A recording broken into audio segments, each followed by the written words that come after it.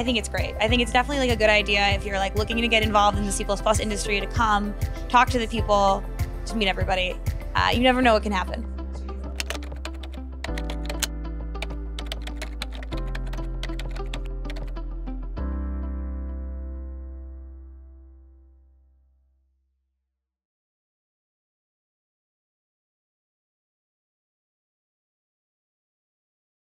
Welcome, folks. I'm Matt Kulukundis at Google. This is a talk on building a lock-free, multi-producer, multi-consumer queue for Tcmalloc. And this is kind of interesting for me as a talk because this is the first time I'm talking about something that's almost entirely my own work. My previous talks have been very much about a large team of people working together to do something, and this is mostly me. You will note in the lower left corner, there's a little chip that says Tcmalloc on it. Those chips occur throughout the talk. They are, generally speaking, links to the Git commits of the appropriate thing if you want to go check them out. Unfortunately, to fit code on slides, you often have to gently massage the truth. And so, like, they're there for you to really see. This talk is also interesting because it actually starts at CppCon. In 2019, I was watching talks, and Chris Kenneally gave a talk on Tcmalloc. And I thought, that looks really cool. And he works at Google with me, so I could totally do some stuff in there, because like Tcmalloc, which is the thing that implements malloc-free or new and delete at Google, is just a really low-level thing. It's a lot of fun to hack in. And so that was where I sort of started, was at a CppCon talk, seeing a thing that I thought was going to be a lot of fun to play with. Tcmalloc, at a very high level, is best thought of as a series of caches. The user calls malloc or free, and we try and satisfy that request at the lowest level, at a per CPU cache. And like, this is where a lot of the magic happens. It uses a lot of assembly and restartable sequences to be super duper fast. And I looked at that and I thought, oh my God, that's way too advanced for me. So then I pulled up and I said, well, what about the other side, central free list? This is the part that interacts with the operating system, and it gets giant. Thank you. And it divvies up these page-sized chunks, and has very complicated internal data structures where it uses the memory it's managing to hold the scratch bits for its own data structure. And it's very clever and has a bunch of advanced algorithms in it, and I thought that is way too complicated for me. And then I looked at that middle layer, the transfer cache. And the transfer cache is, as currently implemented, it's actually just a stack with a mutex, right? And things push and pop on it, and it grabs the mutex, and its big job is that it stores data in a format that the CPU cache likes, as opposed to the very complex format the central free list likes. And it just helps to mediate transfers between the CPU caches so that they don't have to go through the more expensive central free list format. So in any given request, you can fail through all these layers of caching, but you're usually satisfied by one of the layers to the left. And internal to Google, we have a lot of fleet-wide telemetry. And the mutex, that is the transfer cache's mutex, is probably the single most contended mutex in all of Google. And I thought, well, that's a great place to apply some concurrent programming. And concurrent programming, from my perspective, is just a fun place to hurt yourself and do things you shouldn't do.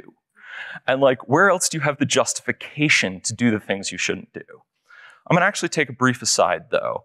I'm going to talk about where I learned a lot of the things that I think about when designing concurrent data structures. So this is Rich Hickey's talk from the JVM Language Summit in 2009. Are we there yet?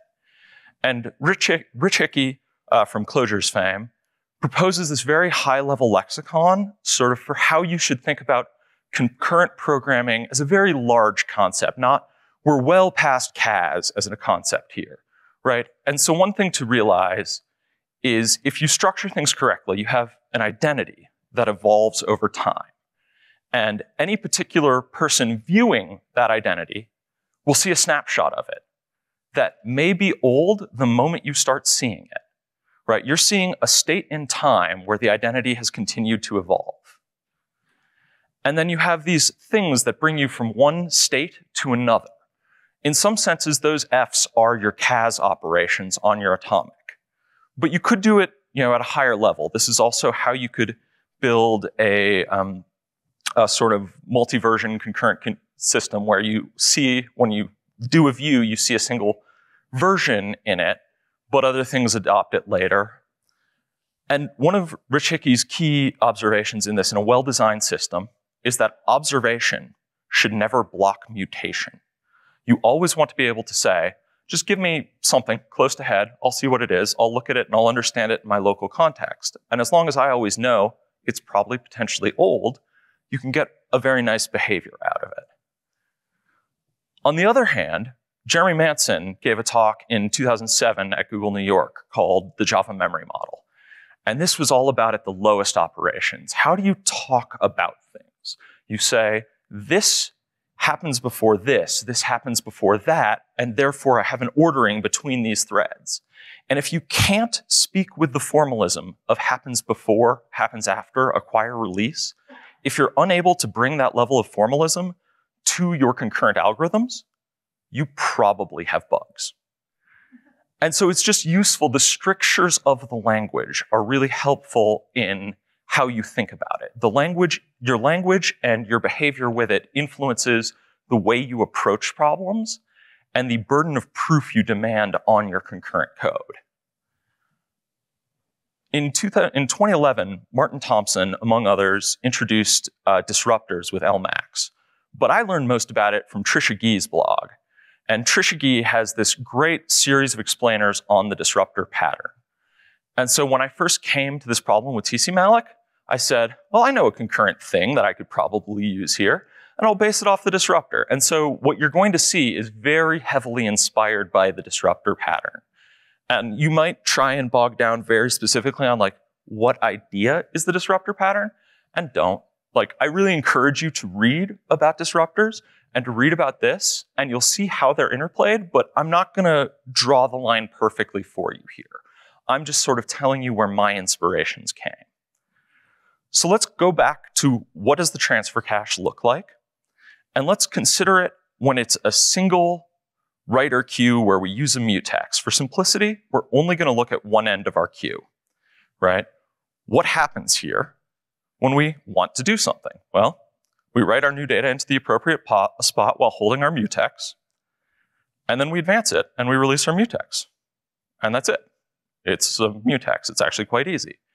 But how does this work if we want to support multiple producers at the same time? So instead of a single head pointer that we keep a mutex to guard accesses to, we're going to split this into two things. A pending pointer that allows us to say, this is where our in-flight work is going, and a committed pointer that says, this is the finished work that other sides of things can see. So when a new thread wants to push an element, it bumps the pending pointer. And in fact, another thread may come along. And now both of them have bumped the pending pointer, and the committed pointer hasn't caught up. But importantly, they can both be in parallel, pushing data into this slot. And then one of the threads finishes, and it says, well, now I want to advance the commit pointer. And here we actually have a serialization point in the queue that we're building. We say that you have to advance the commit pointer in order. So the first thread that finished has to spin for a little while waiting while the second thread finishes. And then that thread finishes, advances its committed element. And then the first one that was waiting to advance one more step advances its committed element. So let's see what this looks like on the other side. It's actually really directly analogous, right? Each thread advances the pending line on the tail, except now, as they proceed through it, they're consuming elements out of the queue. And once they've both consumed it, they can advance the commit lines incrementally until they're done. So far, I've kind of just shown you the bits in isolation. This is the very high level of how this concurrent queue works. But I haven't shown you how it fits together. This is what the standard queue looks like in its sort of daily operations, right? You can actually see that there are two threads that are inserting to the head and two threads that are removing from the tail. And you can tell this by the distance between the commit pointers and the pending pointers. And this ability to sniff at how many threads are actively working at your queue is actually a useful ability later. We'll get there. So what does it look like when this is sort of normal, it's kind of empty. What does it look like when it's full? Here, when it's full, you have this interesting distinction. The queue is full of both data that's there and the pending data. Your fullness depends on your pending data because you can't push a new pending thing while someone may be draining the tail. So this is a logically full queue, and eventually those commit lines will advance. And given this queue, when everything quiesces, it will have two spaces available as the head committed line advances to head pending and the tail committed line advances to tail pending. But right now, there's no more space for concurrent work on this queue. This is what it looks like when it's empty. Here you can see that there are no active threads. At a very high level, this is the set of invariants that I'm trying to sort of highlight in it. And it's important to realize that everything has to be viewed circularly at all times. I'll give you a moment to read while I enjoy this fine Diet Mountain Dew.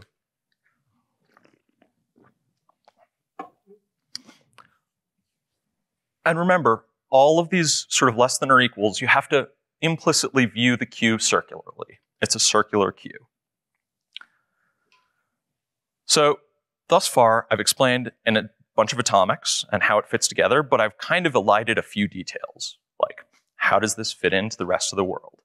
If you don't mind holding questions at the end, thank you. So I'm going to try and go back and fill in the steps between the machete and the coconut. I did, in fact, hide a fair amount of complexity. So this is sort of what the end interface looked like. But if you dig through the history, it actually took me many iterations to land on this formulation of the set of helpers that I was going to use. You'll forgive me for presenting everything as if I had realized this superior architecture from the start. The commit messages are accurate. If you do draw through the history, you will note I've picked things out of order in the commit history to make a more sort of legible story. So let's talk about claim insert. This is the very first thing. That's what bumps the pending thing. How does it do it? I'm actually going to give you a moment to read the code, but I will also walk through the code bit by bit.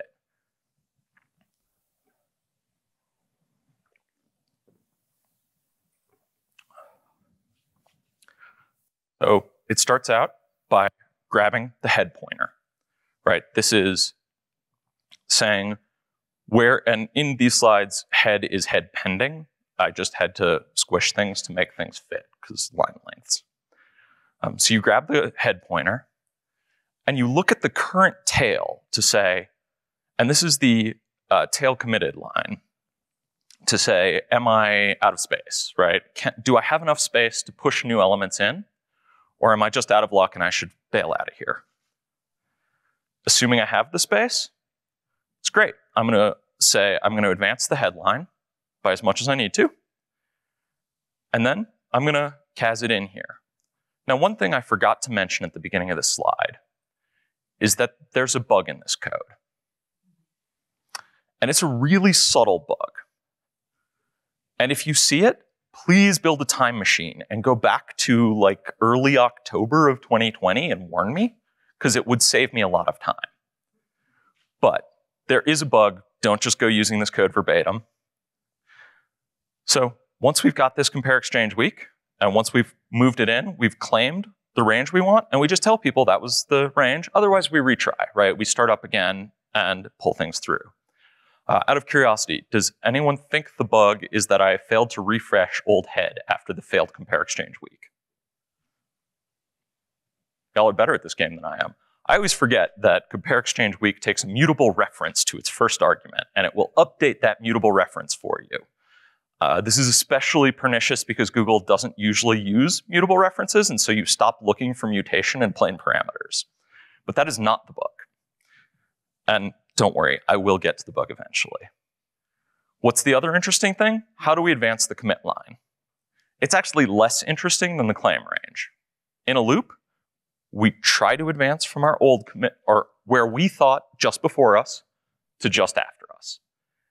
And you'll note, I have to keep overwriting temp position so that it doesn't overwrite the value with the current thing, or it will always succeed on the second try, and that will be bad. The observant among you will say, wait a minute, this is a spin lock. And you're right, it is a spin lock. The big thing that I've done, though, is allowed multiple threads to concurrently be filling in or extracting batches. So I've narrowed my critical section down to just this lovely pause instruction. For those that don't know, whenever you have a spin loop, it's kind of good form to throw a pause in there just to let other threads get a shot at it. It's kind of one of those, like, we all agree this is the right way to do it, and yeah, maybe, maybe not, but it's sort of the habit. Thus far, this talk has been a bit like a treasure map in a video game. I said, like, when you find yourself in this place, look here and there will be treasure.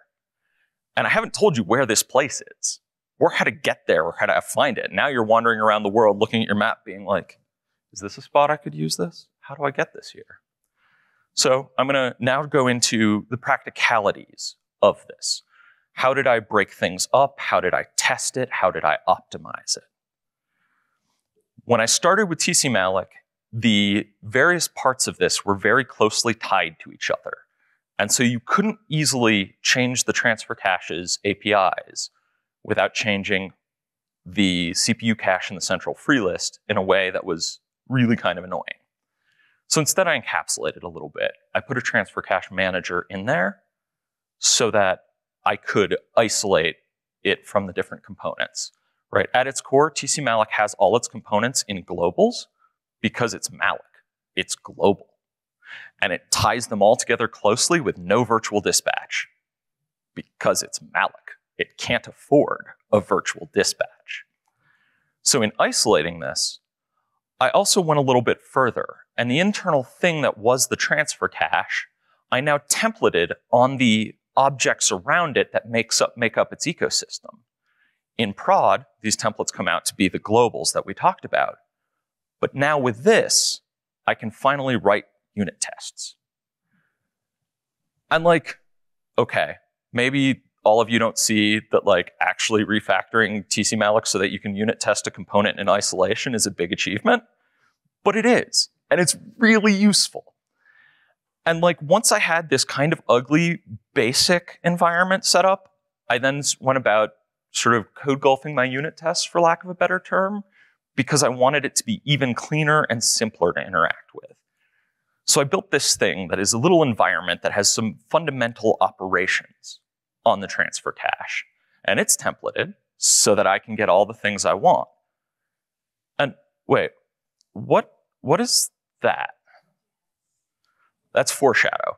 I promise it becomes interesting later. But now my tests are really easy to write and really clean. And so I can test a lot of things about the exact behavior, right? This is great for white box testing of my system. So now I have this functional thing that I can test with a standard API. I can write a ton of tests with much less boilerplate. And this is sort of the feeling I get at this point in things. For those who don't know, this is Miho Nanaka. She won silver at the climbing Olympics. Climbing Combine Olympics. Don't get me started. It should have been 3 events. Really, I empathize with this facial expression of like, here I am. I'm in a relatively stable position. There I want to be. How do I get from here to there? I hope you all have this expression from times, because that's when programming is at its most fun. Here's a small hint. Also, Deep Space Nine is the best Star Trek. No one will ever convince me otherwise. Here's a slightly larger hint and a callback to our earlier foreshadow. Let's look at that randomly poke. I am in balance, sort of doing operations on my queue that will statistically net out to an unchanged queue. Sometimes I shrink it, sometimes I grow it, sometimes I insert, sometimes I remove.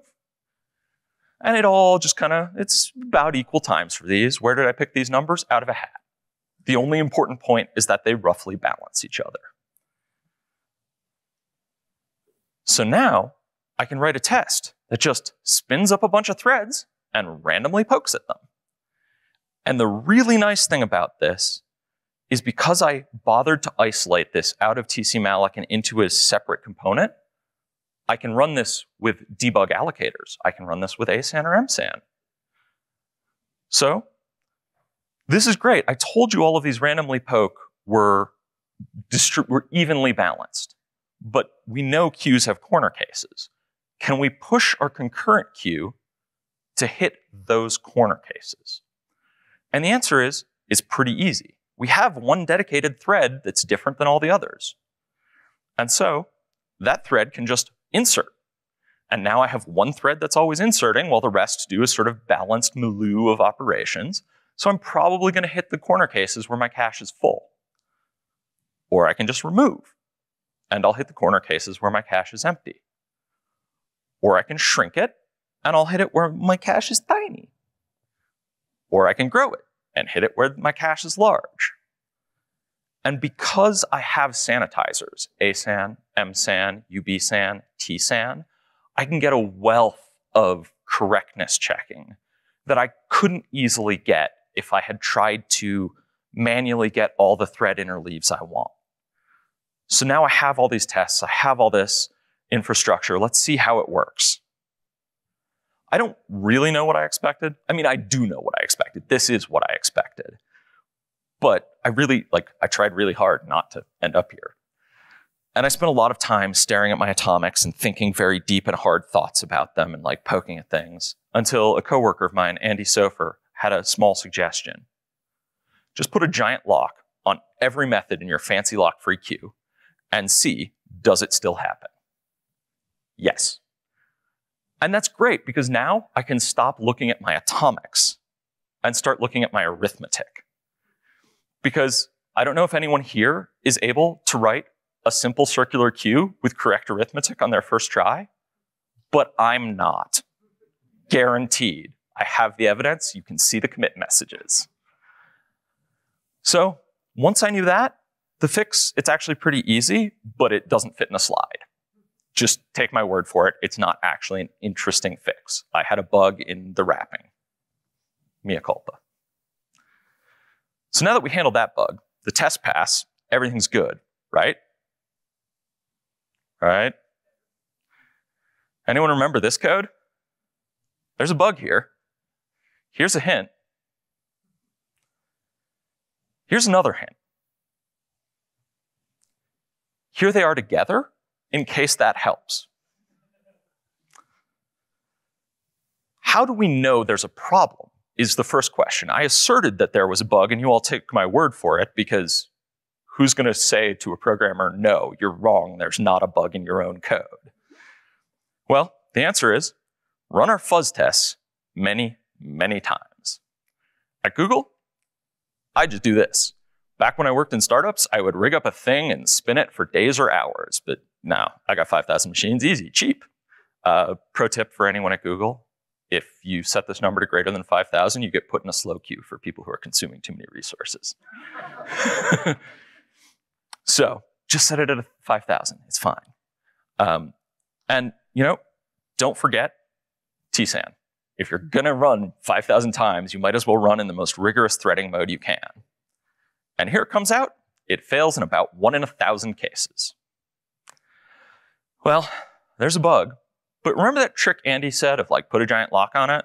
Well, that didn't fix it here, but Tsan has something like putting a giant lock on it. Here, you can just say, I don't care if I told you it was relaxed. I don't care if I told you it was acquire release. Always make it sequentially consistent. And if you're lucky, your bug will go away, and you'll know to look at your memory orderings. If you're unlucky, you still have a bug. Well, I guess I'm now at the worst part of debugging. I'm going to have to read the error.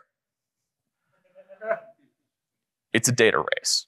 I really can't say that I'm remotely surprised that my 1 in 5,000 thing or 1 in 1,000 bug was a data race.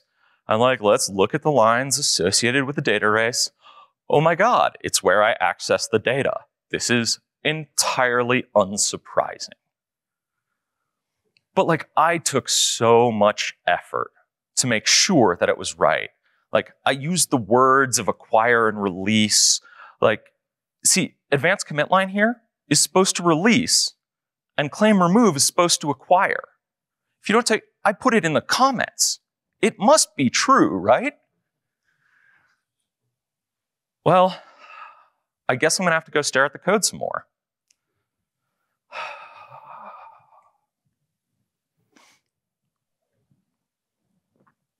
No, I totally got it right. See, here's the release, and here's the acquire. And this only fails about 1 in 1,000 times. So if I got this really wrong, it would fail much, much worse. So let's pull back from the code for a second and think about the algorithm and what's going on. This is the hardest part. I've exhausted all of the tricks in my book except thinking, and I hate thinking. So what happens if I acquire this view of head committed and then go to sleep for a while? Ages come and pass, leaving memories that become legend. Legend fades to myth, and even myth is long forgotten when the age that gave it birth comes again. Here, I woke up. The world looks the same as it did when I went to sleep. But none of the data is the same. Welcome to the canonical ABA bug. While I'm sleeping here, empires can rise and fall around me. And as long as this contains the value it contained before I went to sleep, I am none the wiser. I started at A. I had a glass of water. It was a clear liquid. I turned around. Someone replaced it with vodka. I turned back. It has a glass of clear liquid. It must be my water. The ABA bug is the illusion of object permanence in programming. The usual fix to ABA bugs like this is to keep an epoch counter. Epoch or epoch, I don't care. Fight in the comments. You keep this epoch and sort of rev it whenever you rotate around the end of the buffer or something like that. But like, that's 4 bytes. It's 4 bytes and an atomic. I'm not sure I can afford that. I'm in the guts of Tcmalloc. Fortunately, there's a cheat. Remember when I took this modulus to keep myself in the range of my circular buffer? I'm discarding a whole bunch of bits. What if instead, I just leave them unharmed? Now, instead of overflowing once to return to my original state, I have to overflow 2 to the 32 times to get back to my original state. That seems like a lot. I'm gonna call it good enough. The only small thing I have to update is now when I access those, I need to chop them to the appropriate range. But really, not so bad. So now that we've pounded out the bugs, it's time to see how fast our creation is. First thing we're going to need are benchmarks. Fortunately, I took the time to encapsulate everything so that I can even set up fake environments for these benchmarks. And now I can glue it together directly to build a benchmark. Fair warning, to actually do a multi-threaded benchmark in Google test requires a fair amount more gunk. I encourage you to look at the commit. There's more to this, but I had to chop it to get it down to 14-ish lines of code. But I now have a benchmark, and I can just tune threading parameters, and I can see how does it do. Don't try and read them all. I'll walk you through the interesting ones. First off, in low contention. In a low contention environment where we only have like 2 or 4 threads kind of gently poking, we see roughly comparable performance. It's interesting that we see a higher variance, but not entirely surprising either. And I'm early enough in the project that I don't care about the variance. I'm just going to ignore it for now until I get something else. But here at high contention, where I have a lot of threads slamming this, I am seeing wildly better performance. I'm seeing it go 2x faster. This is awesome. I can just smell the tasty promo I'm going to get when I save all the resources. So I'm going to plug this thing in a web search and see how it goes. This is very, very not good. QPS is queries per second. It is a measurement of throughput. When I do better, that number goes up. 17% is a very large loss for web search performance. So now, here's the problem. I've got my benchmark, but benchmarks are quite artificial. I thought I was doing this game. I'm actually doing this game. So don't get me wrong, both of these things have value, but I wanted to land something that was a win in this game, not in the first one. So let's go back and look at our environments, this little thing I faked up. Do you remember these parts of it? Perhaps these fakes aren't actually modeling the overall system particularly well. My minimal fake central free list behaves like the central free list, exactly like this picture of a pipe behaves like a pipe.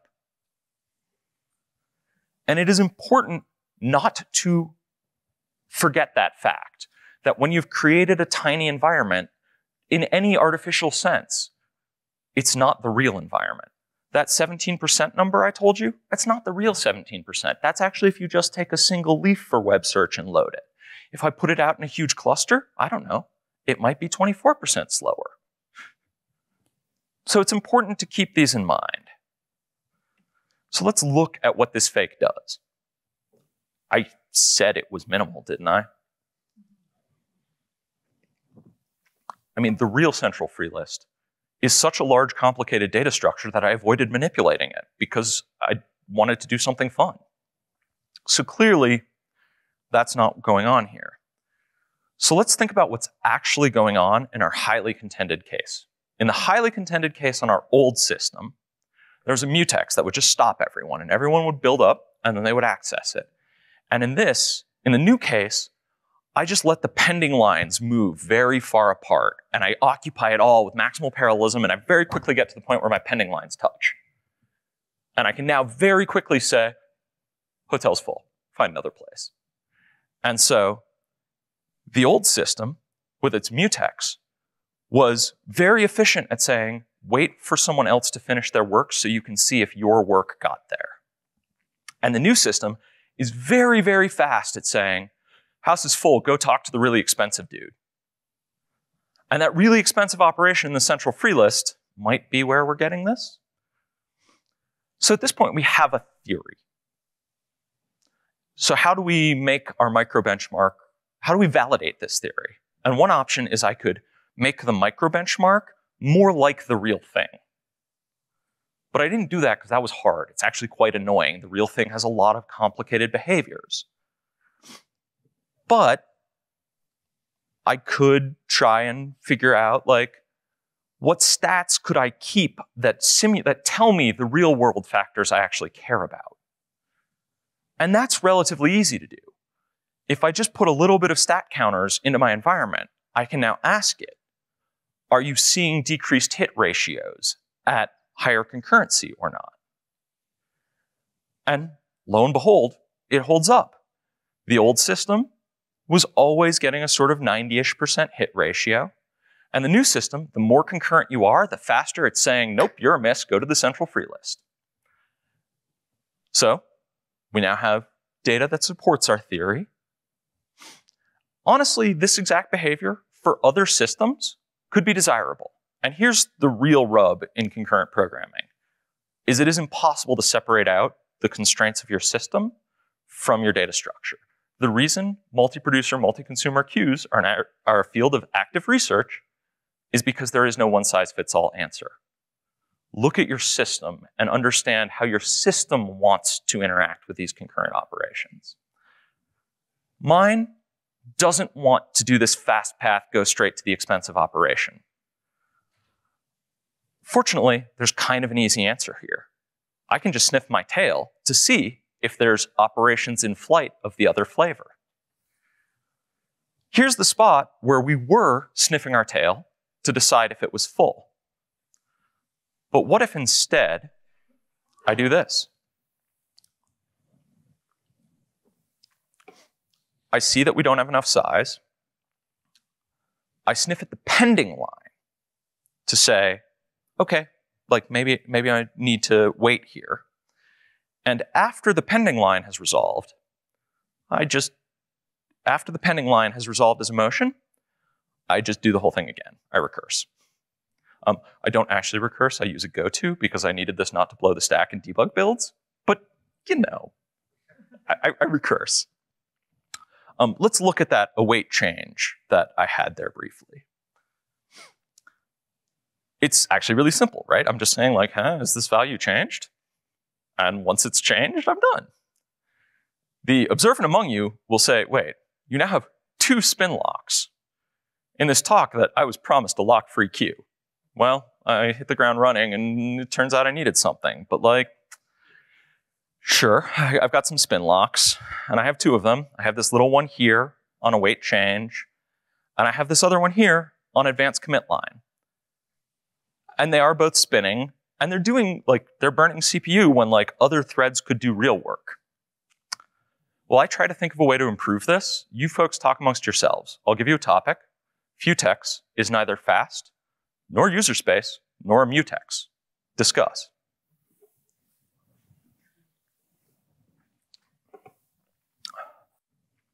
Futex is actually a low-level utility that you can build a mutex that is fast and entirely user space in the non-contended case from this utility.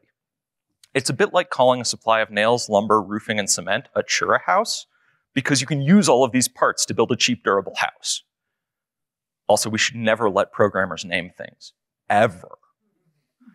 It's really better to think of Futex as a number of distinct operations that relate to each other as good building blocks. And in the syscall, you do this with this lovely Futex op that you pass to the syscall to sort of tell it which thing it's doing. But it's better to think of it notionally like this. It has a value, and you can say, as an atomic operation, if you are this value, atomically put me to sleep. That's wait. Wake just says, wake up some people who are sleeping. I'll tell you how many. If you use a number other than 1 or uint32 max, you probably have bugs. It is really hard to reason about because it doesn't guarantee who wakes up. Wait bit set is an extension on wait. It has the same compare and sleep operation, but it also says, just like keep this bit set as some metadata. I promise I'll use it later. Wake bit set is its friend. It will wake up people. And it takes its bit set and compares it against the waiter's bit set. And if they have a bit in common, that waiter will be woken. So it's a way for you to say, I wish to wake up everybody who has this property. There are a bunch more operations on Futex, and I'm not going to go into them because I didn't use them. And they're really confusing. So the nice thing about Futex, unlike the class I just showed you, is that you tell it what memory address it should look at 4 bytes of. And yeah, it says it's a uint3200T, but it's the kernel. It's just a pointer and 4 bytes. You can give it a pointer to a stood atomic. You can give it a pointer to the low 4 bits of a pointer if you want. You can really do anything here. So let's see how I can use this knowledge in my new setup. Await change is easy. It just says, well, I'm going to Futex wait. And as long as the value is the current value that I thought it was, well, you're not the right value, so I'm going to sleep. That was easy, but you shouldn't always go straight to a syscall. They're a little bit expensive. So generally speaking, people wrap them in this, like, you do a little bit of an eager spin before you do it.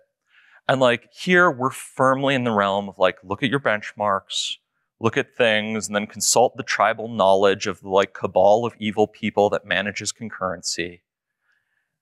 And then cargo cult whatever they tell you to do.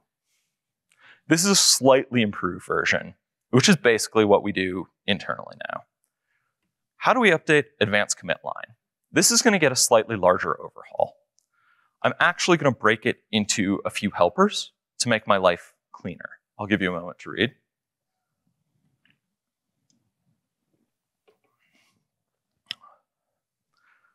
So it looks like await equal is doing most of the work for us here.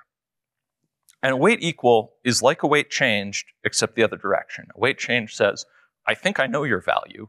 Wait until it's not this. And this says, I don't know your value, but wait until it is this. But other than that, it's basically the same. So let's go back to the Futex API and see if we can do anything clever. It's odd that whoever wrote these slides put these two methods in here, but then didn't use them. I bet we can do something clever with these methods. In await change, we know that there's a specific value, or we know that any value at all here is suitable for us to wake up. And so we just say, I'm going to have all the bits. Wake me for anybody. And in await equal, we're saying, there's only one value I care about. And I'm just going to assume for a second that I can have a function that will sort of go from my desired to a useful bit set. Do I know what it is yet? No. But that's why functions are great. And how does advanced commit line work? Now, when we wake things up, we need to wake up people with the appropriate bit set. So we're just going to use the same function. Hopefully it works. So what are the properties we want this bit set function to have? Each time we're advancing, we want it to have no unique bits with any of the other recent times we're advancing. So clearly, we're trying to collapse this uint32 into a bit pattern with minimal overlap. This sort of a bit pattern. Each step, we want it to be different. And actually, that's a really easy function to compute. And so, yes, we will get collisions eventually. But collisions are okay as long as you have retests as appropriate in all your logic.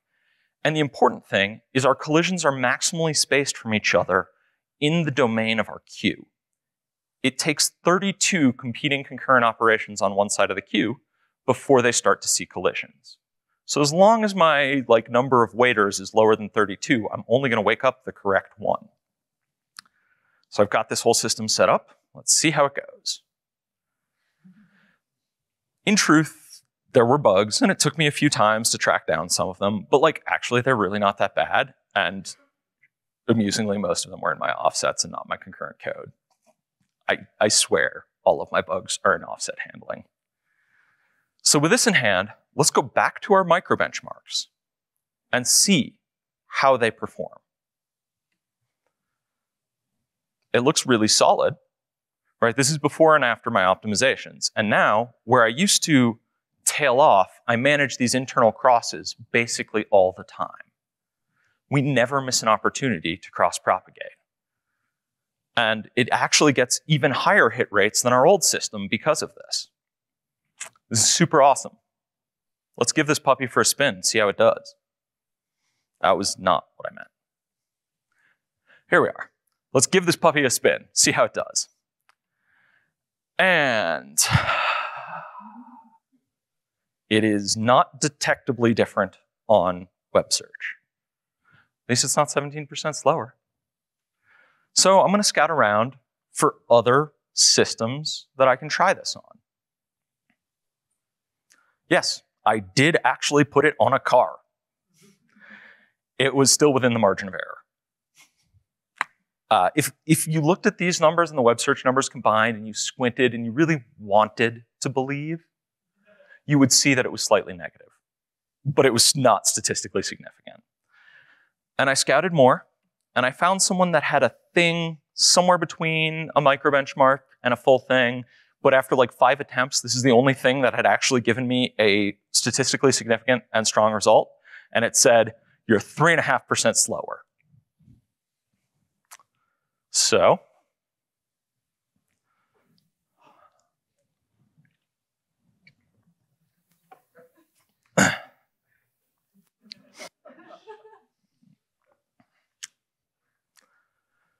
but before everyone takes the bear's side on this, I think the duck or pigeon or whatever has a good point, right? We refactored code, and that's just fun. We added fuzz tests, and those are going to be useful for a long time coming. We got to debug an ABA issue, And if you don't think that's fun, you should stop doing concurrent programming. We learned how our benchmarks don't actually resemble our production.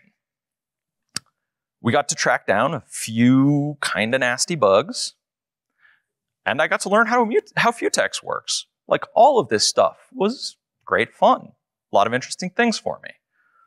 Plus, I've got a great idea now for a clever concurrent data structure. What if I use the existing thing, but instead, on a failure to acquire the lock, I use flat combiners and elimination buckets? Hopefully this will work out, and hopefully I'll be talking about it next year. But that's where I am this year. Questions?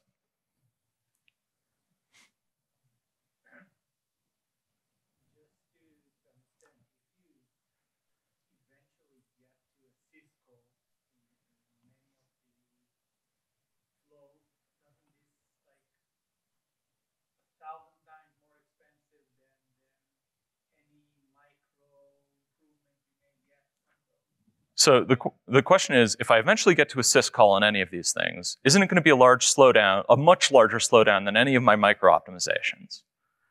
And you have to remember where we started. We started with a mutex. And mutex is actually implemented by a futex. And so I've moved when I sleep, and now I do better selectively waking up things. I only wake up one person who has the proper next step. And I can do better sniffing, and I can get parallelism during the copy into phase of things. And so, yes, it is entirely possible that, like, the overhead of the extra atomic operations overwhelms the wins. And you have to be careful, and you have to measure on these things. So I have no doubt that the journey for you was very enlightening. But I'm wondering if maybe you thought about looking at some existing concurrent queue solutions, like, for example, Tcmalloc concurrent queue comes to mind. So the question is, what other existing solutions did I look at? And the answer is, this was sort of the first one. I started with disruptors, which are a concurrent thing like this. And that was where I started, and I implemented one. And after I've gotten the sort of null result that I've gotten, now I've started looking at the flat combine work, and the elimination buckets came from Todd Lipcon, saw that I was doing this and was like, hey, here's some fun concurrent papers. And I read those, and I was like, oh, yes, now I can hurt myself harder. And so the process isn't done. And yeah, there's a talk coming up in like 20 minutes on another concurrent data structure, and I'm totally going to that talk because it sounds fun. We have online questions. Okay, so there are a bunch of questions from the same person, so I just want to pick one of his. His question is, with Futex, is this a mutex implementation in some respects? Yes. So I don't think I have to repeat the question for the online audience because you're mic'd. Yes, Futex is a mutex implementation in some respects. And the biggest thing that I've done here is moved my critical sections out so that I have very small critical sections at the periphery and get full parallelism while doing the main workhorse of things. I see a question there, and then I'm going to go back to online. Futex will only be faster than Spinlock if it's expected that the wait time will exceed a certain value, right? Yep. Where exactly do you draw that threshold? So the question was, Futex is only faster than Spinlock if the wait time exceeds some certain value. And where do you draw that threshold? And the answer is nobody knows. Remember when I had that, like, oh, I spin for 1024 loops before I go to the Futex? That's attempting to recapture some of that and saying, like, my Spinlock, I was in the recently acquired mode fast enough. But like, the truth is that no one knows, and it is particular to your system. Online? The question is, have you examined or tried existing lock-free solutions, for example, Tcmalloc's concurrent queue?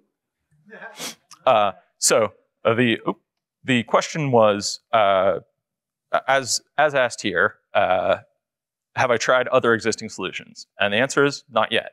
I started with one of the existing patterns that I knew of and adopted an existing pattern. And then I went through the process of learning and exploring. And next up, I'm going to try some other existing. And for the specific answer of Moody's, no, I didn't try it. I've never heard of it before now, and I'm going to have to read about it.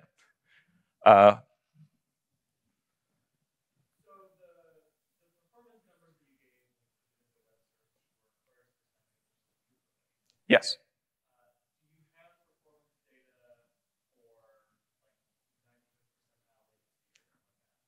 Yes, it was, the QPS number is evocative and true in this case, and I elided the other numbers, but I do have it. And yeah. Daisy? You look at various exponential backoff patterns or various ratios of syscalls to exponential backoff? No. So the question was, did I look at different backoff patterns than my naive spin 1024 and then Futex? And no, I didn't get to that point because my first set of experiments with it told me I needed to really go in this direction of having sleeping and waking up and sniffing on the other side.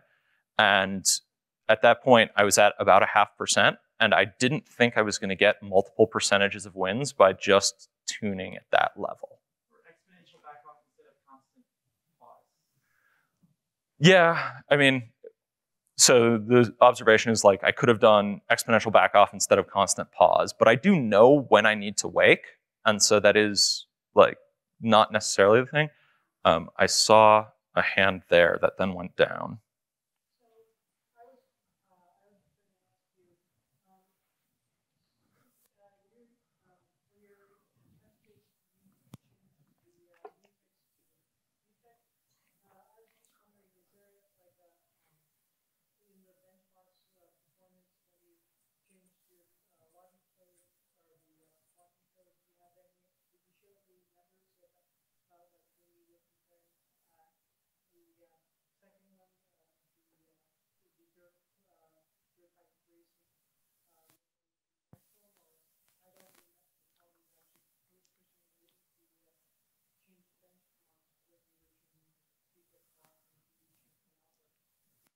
So I'm going to paraphrase the question a little, which is, did I show the results of both the Futex thing on web search and the results of the pre-Futex thing on web search?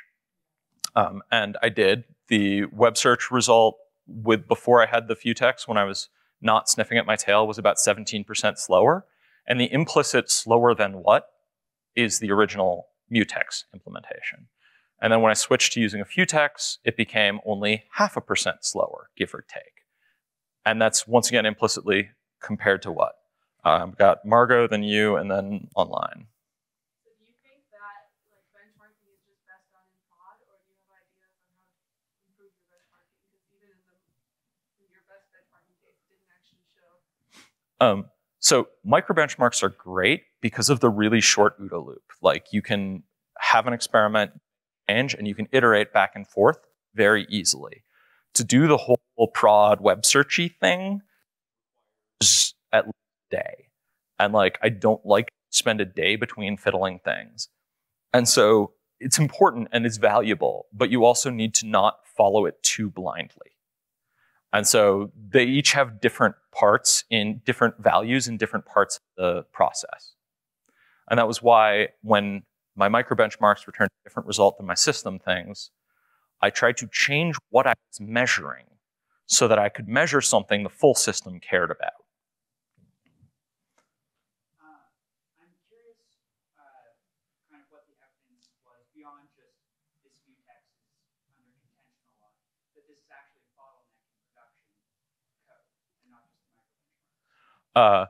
The Mutex under contention is reported, I see you there. The Mutex under contention is repeat the question, it's a different sign.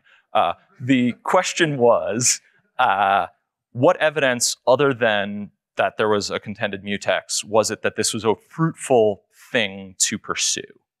And the answer is sort of twofold. One is that the fact of it being a contended Mutex doesn't come from micro benchmarks, it comes from production data.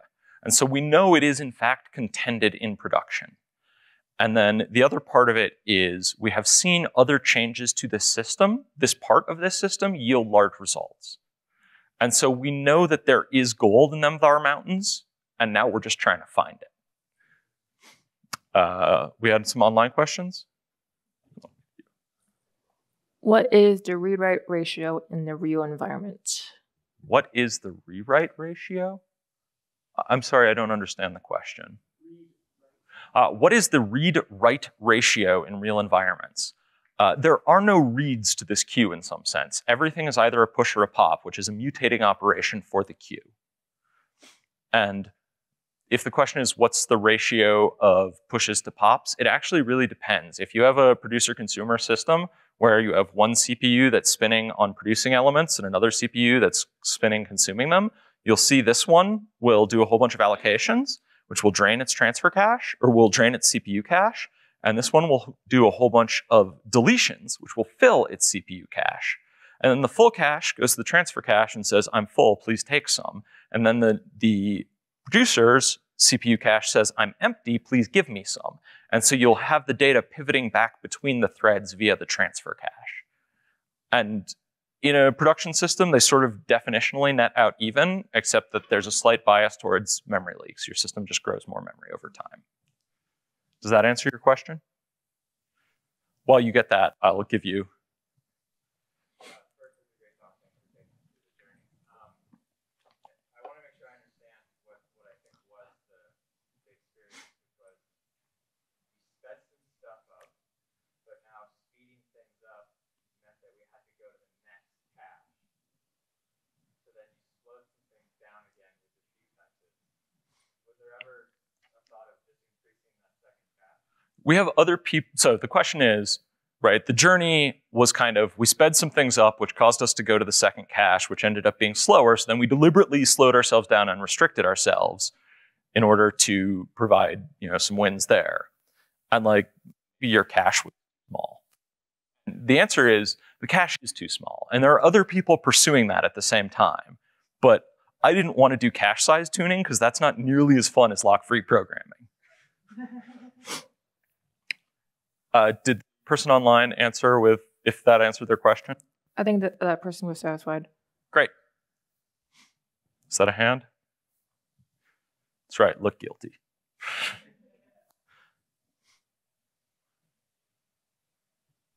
Yes?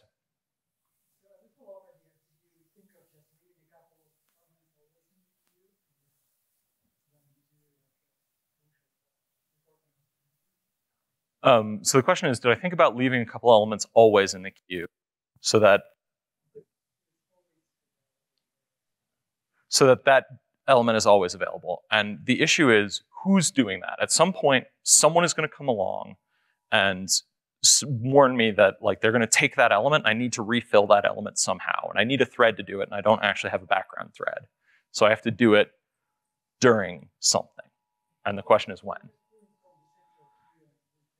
Right, but that's what I'll do. So the suggestion is I could just pull from the central queue to refill it back up to that minimum level. But essentially, this is what I'm doing, where the minimum level is 0. And if I can't, since I don't have a background thread to do the balancing in the background, I have to do it on one of the workers, one of the people doing a push or a pop. And so I haven't actually optimized anything. I've just changed the point at which I go to the central free list, but I'm still going there with the same frequency.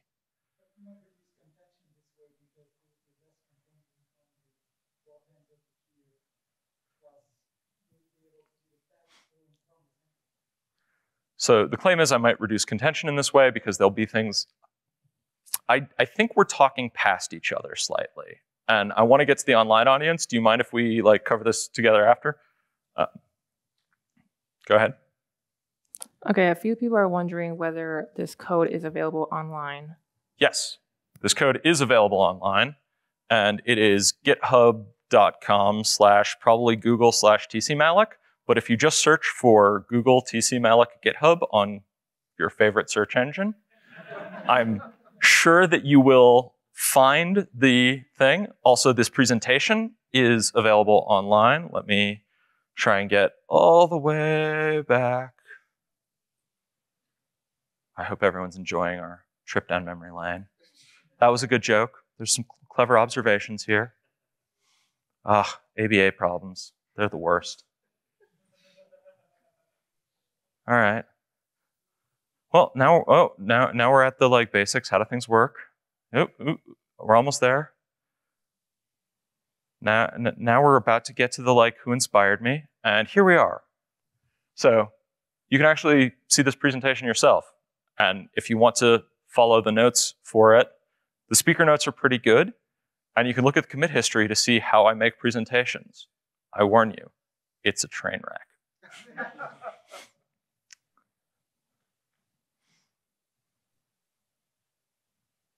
All right, thank you.